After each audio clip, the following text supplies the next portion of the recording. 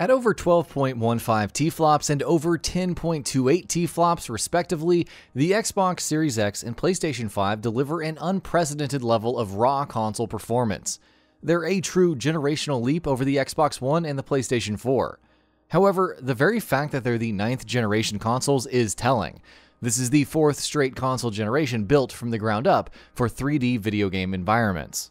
As we speculate about the possibilities, what kinds of environments we will see in the 9th gen games, what kind of rendering techniques they'll use, it's a good idea to look back at previous generations. What kind of performance uplift did we see between each of the earlier 3D rendering console generations? How were expectations set, and were they met or exceeded? 5th to 6th gen, the first 3D transition. Till date, the single greatest generational leap in fidelity and capability was between the 5th generation consoles and the 6th generation. Barring the commercial failures that were the Atari Jaguar and the 3DO, the Sega Saturn, PlayStation 1, and Nintendo 64 were the first consoles built around the idea of 3D graphics, barring again earlier experiments like Nintendo's Super FX add-on chip and the failed Atari Jaguar and 3DO consoles. The Saturn was the first of the three to market back in 1994, the weakest in terms of capabilities, and the first to be discontinued. Sony's PlayStation 1 arrived the year after, and the Nintendo 64 finally turned up in 1996. These were the first consoles to support fully 3D game environments with shaded and textured polygons. Earlier efforts compromised on the 3D aspect somewhere or the other. Star Fox on the SNES, for instance, used flat shading. Each polygon on screen was shaded with just a single color. Doom and titles like Alien vs. Predator on the Atari Jaguar, on the other hand, featured textured and lit environments but relied on 2D sprites for character models. The PlayStation 1, Nintendo 64, and Sega Saturn delivered fully realized 3D worlds with 3D environmental and character assets. They pioneered entirely new genres like the 3D platformer, Super Mario 64 and Crash Bandicoot being early examples. And yet, relative to modern hardware, these were still incredibly primitive consoles. The N64, the most powerful 5th generation console, could deliver just 100 MFLOPs of compute performance. Xbox Series X is, believe it or not, over 100,000 times faster. While 5th generation game worlds were full 3D, the console simply lacked the power to deliver animation, models, or environments that even remotely approximated real life. High-quality 2D visuals in SNES games like Radical Dreamers were just truer to life, even if they were bound to a flat plane. The real leap in fidelity was only to come. The Dreamcast, PlayStation 2, and Xbox, recognizably modern. While these 6th gen consoles are weak in comparison to modern hardware, the Xbox Series X can crunch numbers about 500 times faster than the original 20G flop Xbox, 6th gen internals were fast enough to deliver the first recognizably modern games. Most modern gameplay tropes and genres evolved during the 6th generation. Released at the end of 1999, Shenmue on the 1.4 G-flop Dreamcast was the first recognizably modern 3D open-world title. Everything from the Grand Theft Auto series to Ubisoft's open worlds to No Man's Sky owes a debt to Yu Suzuki's masterpiece. Character models and animation were detailed enough that players could actually relate to the emotion showcased in real-time cutscenes. The world itself was unprecedentedly massive, an almost 2-scale rendering of suburban Japan. Other titles this generation, from Metal Gear Solid 3 on the PS2 to Halo on the Xbox, are, again, templates for generations of newer games. Visually, games of this era don't always hold up that well. However, for better or for worse, the core gameplay loops we're used to now, things like fetch quests in RPGs, turret missions in FPSs, and more, all started right here. And thanks to the proliferation of mobile ports of a number of 6th gen classics, many of these games remain visible to this day. The 6.2 G-flop PS2, the weakest of the 6th gen consoles barring the Dreamcast, interestingly had the greatest staying power, with new units being sold into the 2010s. Studios like Kojima Productions leveraged close ties with Sony to squeeze the most out of the console. Metal Gear Solid 3 delivered some of the most stunning dynamic lighting seen in a video game till date. Rockstar in particular has diligently ported over nearly all of their high-profile 6th generation titles, barring the controversial Manhunt series. Max Payne, Grand Theft Auto, and Bully feel just as good to play on an iPhone 11 Pro Max as they did on the PlayStation 2 a decade or more earlier. At a technical level, we saw the first use here of ragdoll physics, as well as real-time shadowing, dynamic lighting, normal mapping, and many other technical hallmarks of modern titles. Nintendo's 9.4 G-flop GameCube was the console maker's last attempt at class-leading performance. The GameCube's Flipper GPU enabled developers to deliver classics like Resident Evil 4. That particular game's subpar PS2 port, with muddy textures, a low resolution, and missing effects, shows just how much more was possible on Nintendo's hardware. The original Xbox delivered 20 G-flops of compute, making it over 3 times faster than the PS2, and was the last entrant in the 6th generation race. However, the high-performance PC-derived CPU and GPU combo enabled Microsoft's console to punch above its weight. Between 2004 and 2006, a number of transitional titles like Doom 3 and Half-Life 2 that eventually made their way over to the 7th gen consoles debuted on the original Xbox, albeit at 480p resolution. The PlayStation 3 and Xbox 360. Moore's Law begins to collapse. There is a reason why the Xbox Series X delivers only a 10 times performance uplift over the Xbox 360, and not the insane jumps seen in earlier generations. The exponential rate at which transistor density increased, termed Moore's Law, has slowed down and, at present, completely collapsed. While the leap to the 7th gen consoles was still transformative, everything after has been an evolution, not revolution. Both the Xbox 360 and PlayStation 3 delivered a comparable level of performance, 240 G-flops in the Xbox 360's case, and 230.4 G-flops for the PS3. However, they achieved this in different ways. The PlayStation 3's RSX GPU was relatively weak. Instead, developers offloaded graphics work to the SPUs on its Cell processor. Making full use of Cell was critical to PS3 success. This is something that Naughty Dog managed with The Last of Us. The Xbox 360 had a more conventional setup, with a triple-core PowerPC CPU and a Xenos GPU based on an ATI design. In terms of gameplay, there were a few things that the leap to the 7th gen enabled that were not possible before. The increased CPU power allowed for large-scale NPC simulations, enabling games in the Assassin's Creed and Dead Rising franchises to have hundreds of characters on screen at one time. From a technical perspective, features like ragdoll physics and real-time lighting, which were Halo features in the handful of 6th gen titles, including, well, the Halo franchise, became standard.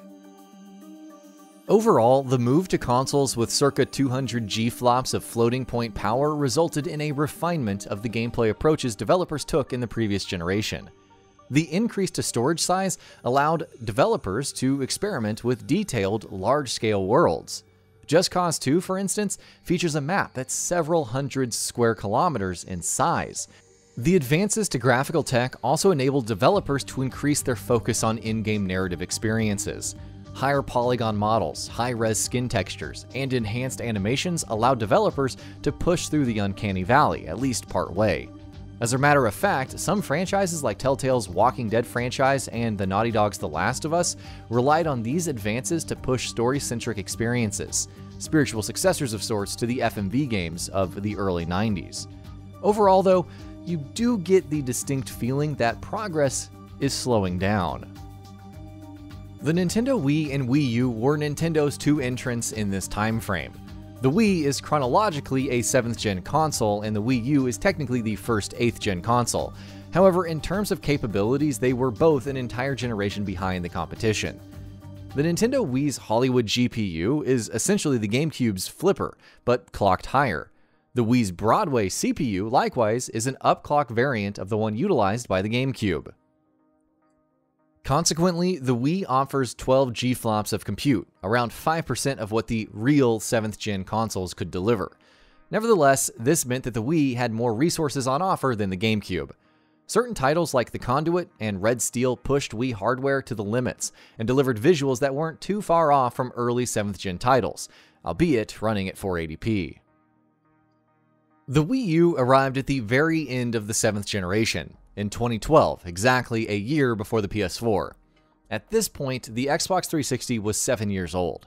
The Wii U delivered 352 GFLOPs of compute, which makes it nominally faster than both the PS3 and Xbox 360. It also features 2 GB of RAM, with 1 GB allocated to games, 4 times as much as the PS3 and twice as much as the Xbox 360's unified memory pool. While its GPU capabilities were notably better, the Wii U's CPU was actually substantially slower than the 7th gen consoles.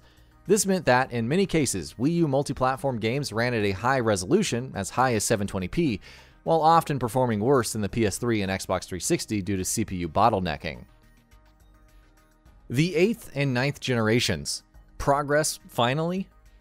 The early 8th generation was when video game innovation hit its lowest point. Both Sony and Microsoft cheaped out on their 8th gen hardware, delivering consoles that made the smallest leap so far in terms of technical capabilities. It's telling that a number of early 8th gen classics, Alien Isolation and Grand Theft Auto V for instance, ran fine on 7th gen consoles, albeit with compromised visuals. From a technical perspective, the issue was twofold. On the one hand, the increase in base resolution to 1080p meant that the 5 times increase in GPU capabilities didn't count for as much. On the other hand, CPU capabilities were incredibly limited on the 8th gen consoles. The PS3's Cell CPU was actually faster in certain workloads than the PS4's Jaguar-based CPU setup. These issues were exacerbated on the original Xbox One. That console's 1.310 TFLOP GPU just wasn't powerful enough to consistently output 1080p visuals at a playable frame rate. Resolution gate raged between 2013 and 2014, as a number of AAA developers opted for a 900p frame buffer on the Xbox One, while PS4 owners got a crisp, native 1080p. The PS4's faster 1.84 TFLOP GPU simply had more headroom. The newer Xbox One S features a slightly enhanced GPU, delivering 1.4 TFLOPs of compute. The extra 100 GFLOPs does make a difference. In games with a dynamic frame buffer, the Xbox One S often runs closer to a native 1080p than the original Xbox One. The poor CPU performance on both consoles, though, meant that attempts at next-gen gameplay often failed miserably. Assassin's Creed Unity is a case in point here. This resulted in year after year of stagnation. 8th gen titles looked better than 7th gen titles and ran at higher resolutions and enhanced frame rates. However, far too many franchises reheated the exact same gameplay tropes and approaches we've been seeing now for years. At this low point for console innovation, Nintendo switched things up. Pardon the pun, with the Nintendo Switch. By 2017, mobile hardware had gotten to the point that the fastest mobile chips like Nvidia's Tegra X1 and Apple's A11 delivered CPU and GPU performance exceeding the 7th gen consoles at sub 5W consumption. Nintendo leveraged a semi-custom version of the Tegra X1 in the Switch, delivering 1 TFLOP of compute when docked, which isn't too far behind the Xbox One. However, the Switch's relatively weak A57 CPU votes hold it back somewhat. Overall, though, the Switch manages to deliver passable versions of AAA 8th gen titles and enhanced ports of 7th gens, all available on the go. The mid-cycle refresh consoles, the Xbox One X and PS4 Pro, did little to change this. They simply enabled existing titles to look acceptable on 4K displays. The 6 TFLOP Xbox One X did a better job. Many multi-platform titles run at either a native 4K, a dynamic resolution that's in the neighborhood, or 1800p, which delivers almost all the sharpness. The PS4 Pro, though, made do with a 4.2 TFLOP GPU. Graphics capabilities were doubled relative to the PS4. However, the target resolution, 4K, was 4 times as great. In practice, this meant that the majority of PS4 Pro titles either delivered a 1440p frame buffer or used frame reconstruction techniques to deliver an approximation of 4K. The 9th gen consoles deliver roughly twice the GPU power and over 4 times the processing power of the refreshed consoles, thanks to Moore's Law. However, progress does add up, even if it's gradual. The Xbox Series X, with its 12.15 TFLOP GPU, delivers 50 times the raw performance of the Xbox 360, 32 times the memory, and storage that's 2 orders of magnitude faster. The 10.28 TFLOP PS5 isn't that far behind. This is at least as big a leap as the one the 360 and PS3 delivered over the 6th gen consoles. we've seen almost exactly the same gameplay paradigms for over 15 years. The enhanced technical capabilities of the 9th gen consoles might finally enable something that approaches a true generational leap, and we look forward to seeing what that entails. And that about does it for this video. If you enjoyed what you watched and want to see more from Gaming Bolt, you can always hit that subscribe button and turn on the bell icon next to it. That way you will never miss any of our videos.